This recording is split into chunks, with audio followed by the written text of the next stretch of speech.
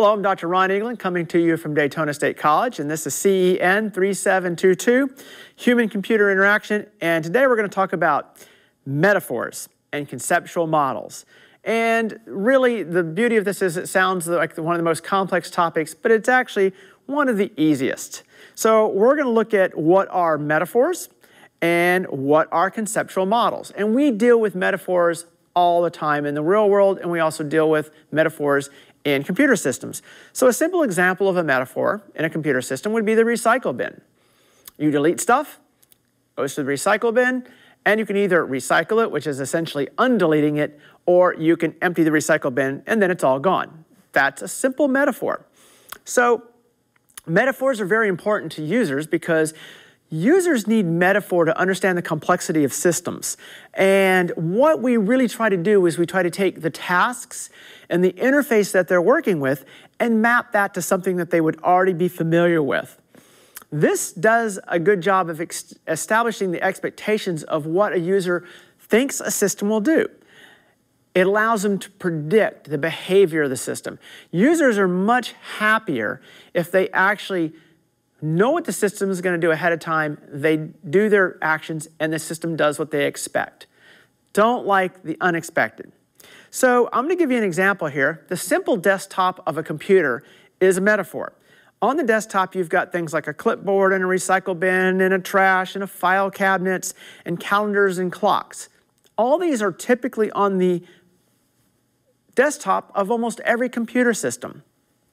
However, it's a little more complex than that when you're dealing with the metaphors that you'd have with user interfaces. Most common computer users were very familiar with the interface of Windows 7 because it was built on XP, which was built on NT, which was built on Windows 95, which was built on Windows 3. And each step along the progression of the development of these user interfaces was a simple progression, more functionality, but relatively straightforward ability to build a metaphor from the previous system to the new system with some changes. Then we jumped to Windows 8 and introduced an entirely new metaphor which actually had nothing in the background that people could use, this concept of tiles. Well, if people know the history of what happened with Windows 8, it was pretty soundly rejected by most users. And Windows took one step backwards to the old Windows 7 interface in the introduction of Windows 10. They kept the tiles, but they moved them kind of out of the way and just used the basic functionality of what was good about tiles, but kept to that old standard metaphor of the Windows 7 to Windows 10. Okay. In that case, it was a metaphor of a user interface to another user interface. Let's look at these metaphors. So three types of metaphors that we're dealing with here: the verbal, the virtual, and the composite. The verbal metaphor is the straightforward typewriter to keyboard, okay? Real simple. Here's your old thing that people might have a familiarity with, moving to a new one that people hopefully can become familiar with because it's so similar to the previous one. The virtual metaphor actually adds something that really has a hard time having a real-world analogy. Okay, the concept of moving something from one place of your office to another is one thing when you're doing it in the real world. You literally pick it up and move it. But in the computer world, you've got this concept of having to click on something and drag it, which is something that's kind of interesting. So the drag-drop is a metaphor to picking up and moving, okay? And that is a virtual metaphor because it really is unique to the virtual world. And then a composite metaphor adds something new to those other metaphors. Okay, so we've now got the desktop metaphor with all of its little metaphors of the clock and the calendar and all that, but now we add menus, which really isn't something you typically see in an office in the real world unless you're not working in a restaurant. Okay, but those are different types of metaphors. That ability to actually add on to an existing metaphor with a composite metaphor still gives you a lot of power in your design. So, a conceptual model is how you conceptualize a system. You as a user, you as a designer. Either way, you're going to have a concept of a system and how it works. Now, the designer's job is to understand the user's conceptual model. As a designer, you will have your own conceptual model, but it may not be the user's conceptual model. You must understand the user's conceptual model, and you must provide a level of consistency, okay? Now, in a good system, you don't need any documentation. A well-designed system, those conceptual models match, they mesh perfectly, the user is able to conceptualize how the thing's going to work, it works the way they expected it to work, and there's no documentation needed, and it fits within the metaphors that their brain can build from past experience. An incredibly solid user experience. And these things do happen. There are systems that gain instant acceptance, and users absolutely love them. And they typically do very well. So let's look at some of, just some pictures of some different types of models. So here is a phone system from IBM. Okay, this was dramatically different from the pre-existing phone systems, but it added huge amounts of functionality. You had a frequently called list, okay, one-touch dialing, which was very convenient because the old phones never had one-touch dialing. You had to, you actually had to dial, and we still use the term dial. Okay, there's another concept, another metaphor. We went from dialing phones that actually had rotary dials to pushing buttons to pushing a single button. And of course, now with the types of phones that exist today, you've simply got a contact list that you pick out your contact and hit it. You don't even worry about remembering the numbers anymore. Okay, but this is a user interface that users were able to conceptualize and know how it was going to work. Now let's look at some evolution of some interfaces. So in the very early days of the computers, they all came, well, they didn't all come, they actually came before CD players were around. But as CDs were introduced, and CDs could be used to either hold music or data, they would have a CD player. And this CD player is actually a very busy interface, but what it does is it makes everything visible to the user.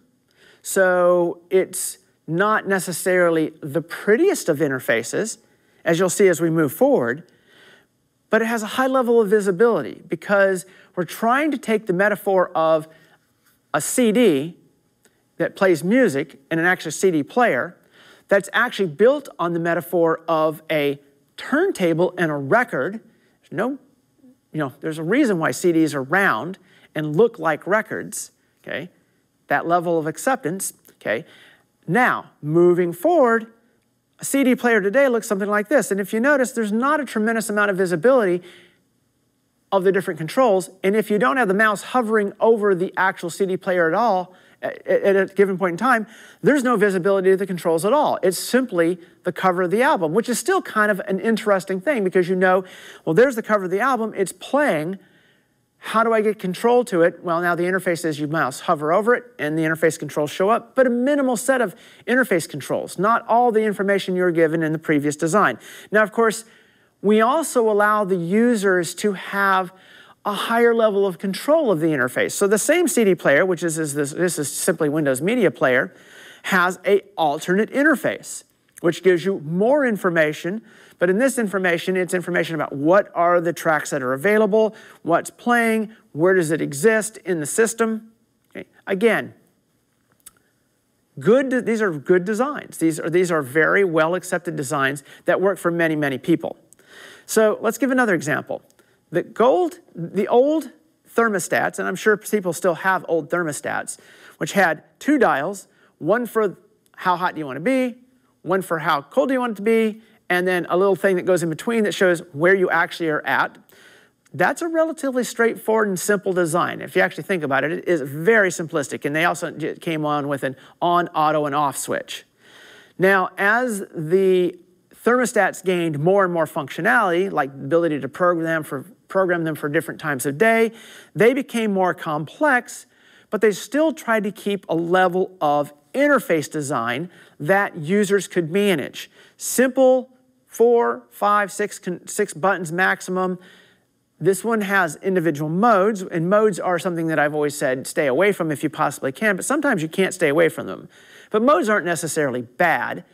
It's just that you have to indicate to a user if you're in a mode so that they understand the set of actions that are available to them are dependent upon the mode the system is in. Well, if you move forward one step further to a more modern thermostat, such as a Nest, which is actually an intuitive thermostat, and I actually encourage all of you to go out and at least go to Lowe's or Home Depot, if you don't have one of these, and play with it and see how it's become a level of intuitive design.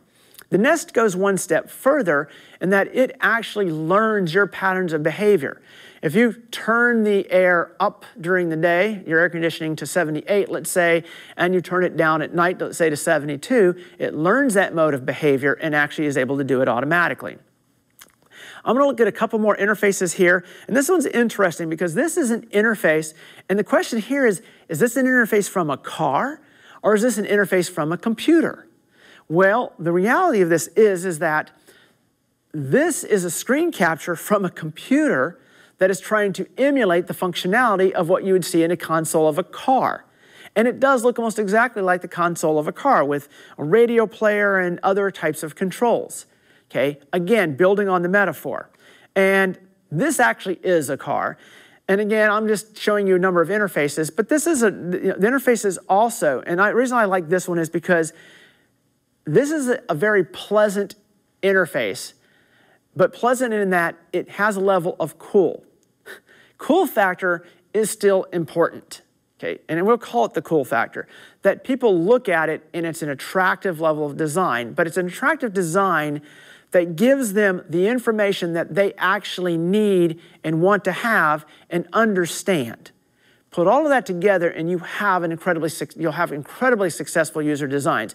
You can have the best program in the world with incredible functionality, but if your user interface isn't something that users want, they're going to reject it. So understanding that ease of use, the ability to learn, just all of those things come together into that user interface. So what happens is that the user acceptance is really going to be based on that interface, and it's going to be based upon the metaphors and the conceptual models that they build in their mind. And understanding those metaphors and conceptual models becomes very important because the bottom line is if the users don't like the interface, they don't like Windows 8, they're going to reject it.